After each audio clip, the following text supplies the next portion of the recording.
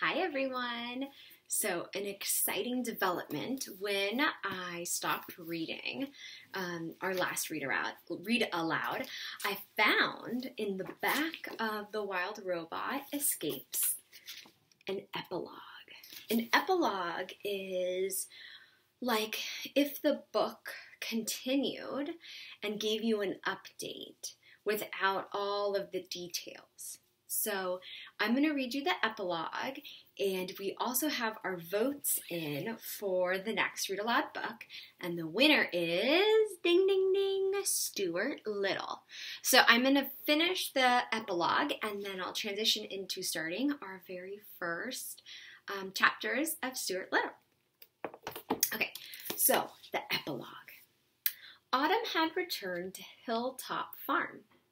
The pasture was coated with frost, but the cows were out there grazing on the last few tufts of fresh grass. Soon they'd stroll up to the parlor for another milking. Their routine never changed. Mr. Sharif was sitting in his pickup truck with his dog. The man stared out the window across the fields at the new robot. He was keeping a close eye on her. Tech Lab had promised him this one wouldn't run away, but he didn't trust her yet. These days, the children spent most of their free time working on the farm. Jaya had a way with the cows. Jad liked the tools and the machines. They were walking through the farm, buildings together when they heard honking sounds in the sky, and a flock of geese glided down the pond. For weeks, geese had been stopping by on their migrations. But there was something different about this flock. I'm going to pause here because if you remember at the beginning of the, or kind of in the middle of the story, when the children helped Roz escape, how did they decide on how they were going to find out if Roz had made it safely back to the island or not? You guys remember? They flew in perfect formation, and they were led by a small, graceful goose. The flock calmly floated on the water. After a while, the leader shook his tail feathers, beat his wings, and fluttered over to Jaya and Jad. The goose stood in front of the children. He gazed deep into their eyes.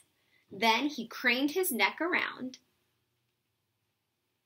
plucked out one of his feathers, and laid it on the ground by their feet. Jaya and Jad looked at each other and smiled. The children had been waiting for this moment. They'd always wanted to know how Roz's story would end, and now they finally knew. The wild robot was back where she belonged. And so that is how it truly ends. It gives you an update also on the family that she spent most of the second book with. Okay, so now we're going to transition into Stuart Little by E.B. White. And here is a great illustration on the cover. And this is a very classic book. It has been in print, I think, since the 1800s. No, 1900s. Early 1900s. He started writing this for his 6-year-old niece. So this is kind of a special book because many of you are 6 years old. And it says here that the pictures, the illustrations, are done by Garth Williams. So I'll make sure I show you all these illustrations as well.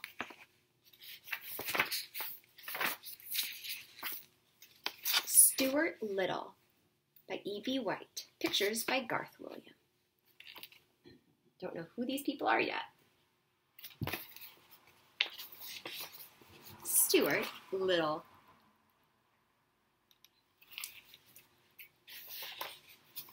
Chapter 1. In the Drain. When Mrs. Frederick C. Little's second son arrived, everybody noticed that he was not much bigger than a mouse.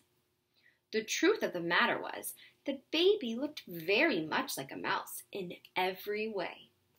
He was only about 2 inches high. 1, 2. And he had A mouse, a mouse's sharp nose, a mouse's tail, a mouse's whisker, and the pleasant, shy manner of a mouse. Here is a picture.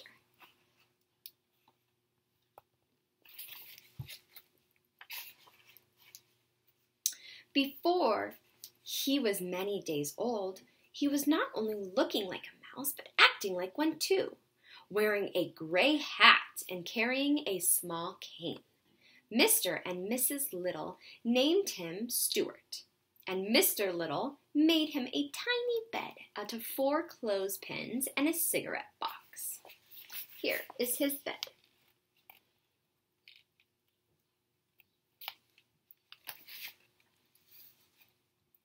Now, if you guys are paying attention, do you think that a mouse really wears a gray hat? So is this a real story or a made-up story? This is a fiction story. That means that it's not real, but it's still enjoyable.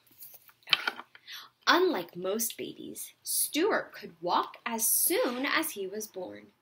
When he was a week old, he could climb lamps by shinning up the cord.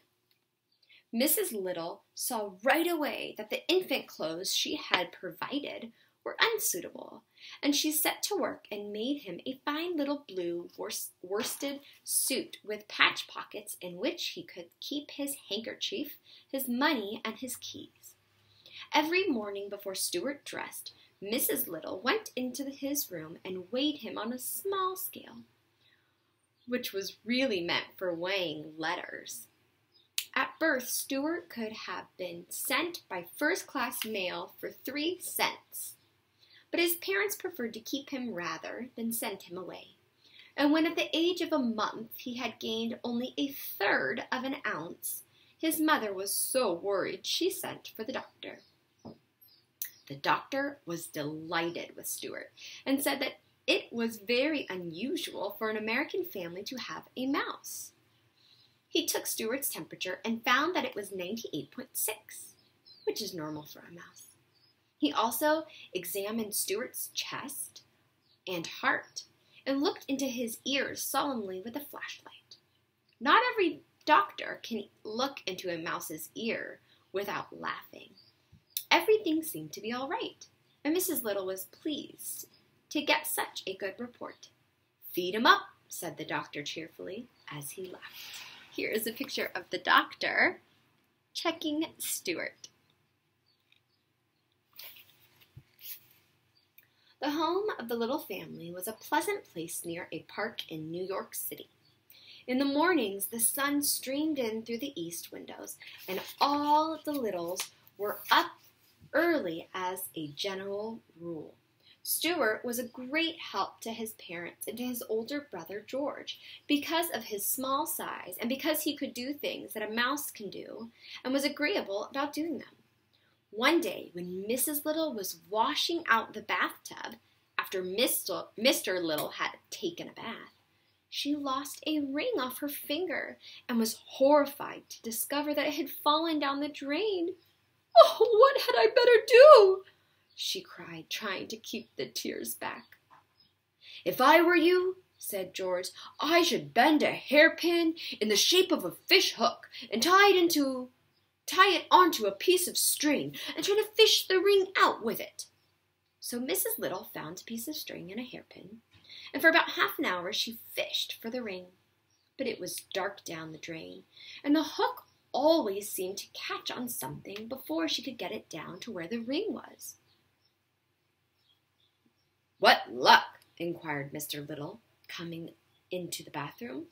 "No luck at all," said Mrs. Little. "The ring is so far down I can't fish it up." "Why don't we send Stuart down after it?" suggested Mr. Little. "How about it, Stuart? Would you like to try?" "Yes, I would," Stuart replied, "but I think I'd better get into my old pants. I imagine it's wet down there." "It's all of that," said George, who was a trifle annoyed that his hook idea hadn't worked. So Stuart slipped into his old pants and prepared to go down the drain after the ring. he decided to carry the string along with him, leaving one end in charge of his father. In charge of his father? I think it means with his father. When I jerk 3 times on the string, pull me up, he said. And while Mr. Little knelt into the tub, Stuart slid easily down the drain and was lost to view. In a minute or so, there came 3 quick jerks on the string. I lost my place, sorry guys. And Mr. Little carefully hauled it up. There at the end was Stuart with a ring safely around his neck.